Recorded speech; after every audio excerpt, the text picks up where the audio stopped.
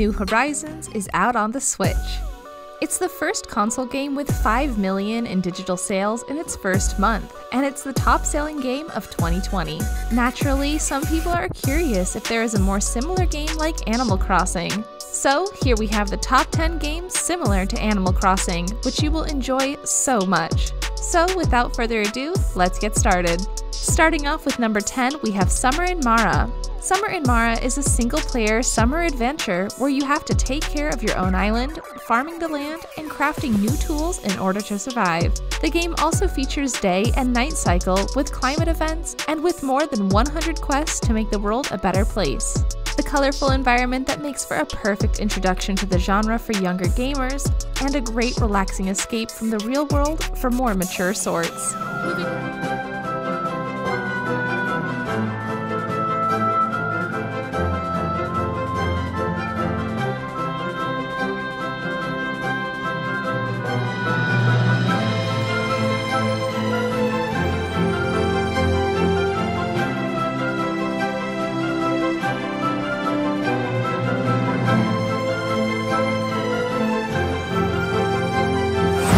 Right along to number 9 with Harvest Moon, Light of Hope.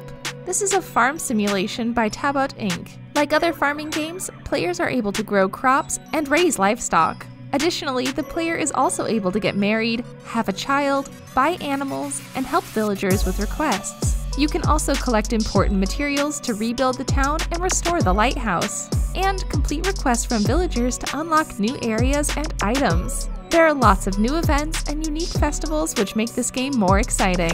Down to number 8, we have My Time at Portia. This is a simulation RPG game developed by Pathia Games. The game is set in a post-apocalyptic era in the world of Portia, where humans are few and relics of the past are scattered throughout. The game takes on the role of a workshop builder, bound to build items using relics for the betterment of society. The main goal of the game is to grow the workshop by crafting items, upgrading tools, expanding the workshop, and taking on commissions given by the citizen of Portia, while competing with other workshop builders.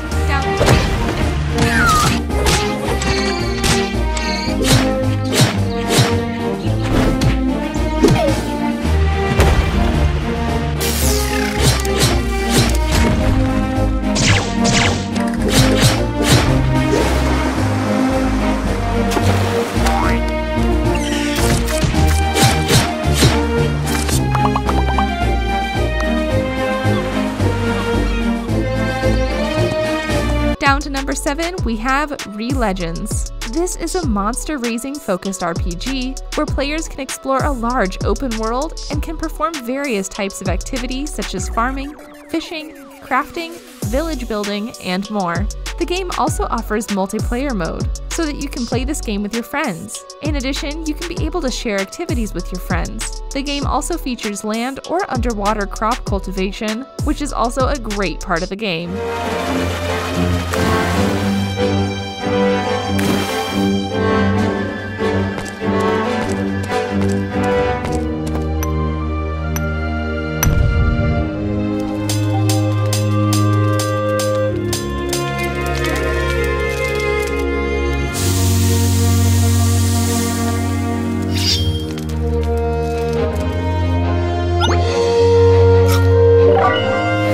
Number 6, we have Stranded Sails, Explorers of the Cursed Islands.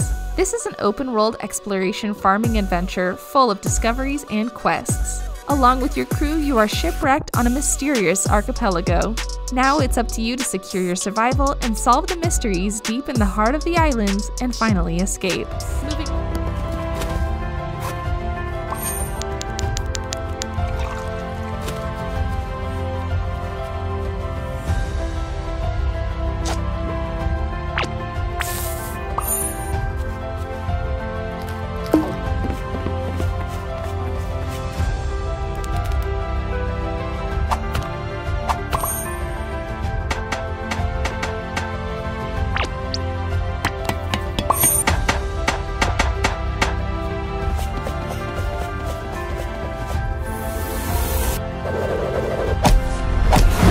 Right along to number 5 with Yonder, Cloudcatcher Chronicles. This is an adventure game set in an open-world environment and played from a third-person perspective. The primary goal of the game is to seek and collect magical creatures, known as sprites, to banish an ominous shroud known as the Mark. Throughout the adventure, you can take part in activities like farming, fishing, and crafting while exploring the island. At first, the island kingdom may seem strange, full of magic and fantastic creatures. But you shall find honest people there. Trust in their wisdom, and let the celestial compass guide you. Have courage, my child. For one day, you shall find your way home. At number 4, we have Doraemon, Story of Seasons. This is a farming simulation roleplay video game for Nintendo Switch and Microsoft Windows, which is a crossover of the Story of Seasons series of video games and the Doraemon franchise. The player will play as Nobita and participate in farming activities such as plowing the fields to grow crops, taking care of cattle and sheep, and more. The game also has a fishing system, a house decoration system, an insects capture and collect system, holidays, and festivals similar to the Story of Seasons games. Moving right along to number 3 with Terraria. It's an action-adventure sandbox game developed by Relogic. The game was initially released for Microsoft Windows and has since been released for other PC, consoles, handhelds, and mobile platform. Terraria features exploration, crafting, building, and combat with a variety of creatures in a procedurally generated 2D world. The game starts in a procedurally generated world, with players starting out with a few basic tools to get them started. Now down to number 2, we have Minecraft. This is a sandbox video game that has no specific goals to accomplish, allowing players a large amount of freedom in choosing how to play the game. You can mine and gather resources, build and craft anything that you want. There's also a massive open world for exploration, and lots of things to do in the game. And finally, at number 1, we have Stardew Valley. Stardew Valley is a simulation role-playing video game where you take the role of a character who, to get away from the hustle of the city, takes over their deceased grandfather's dilapidated farm in a place known as Stardew Valley. The game is open-ended, allowing players to take on several activities such as growing crops, raising livestock, crafting goods, mining for ores, selling produce, and socializing with the townsfolk, including marriage and having children. The game also allows up to 3 other players to play together online. So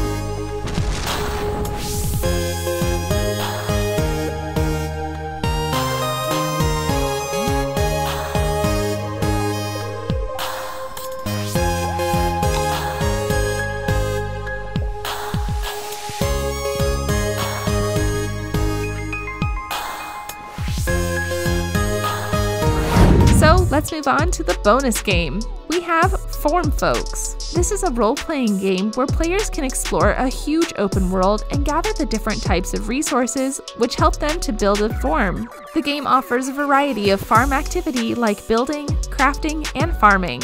You can also go for fishing, which is very similar to Animal Crossing. There are also different types of weather atmosphere in the game, which really make this game very beautiful. Form Folks will release on September 2020 on Nintendo.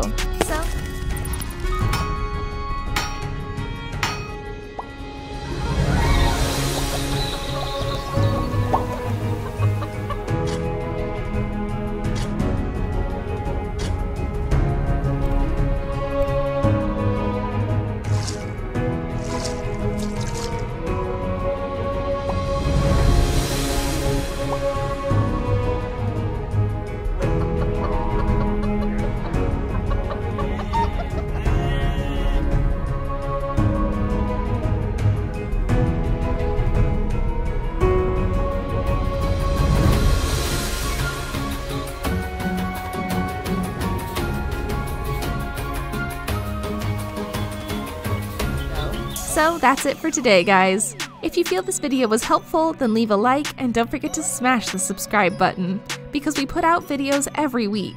Now, either way, thanks for watching, and we'll see you guys next time.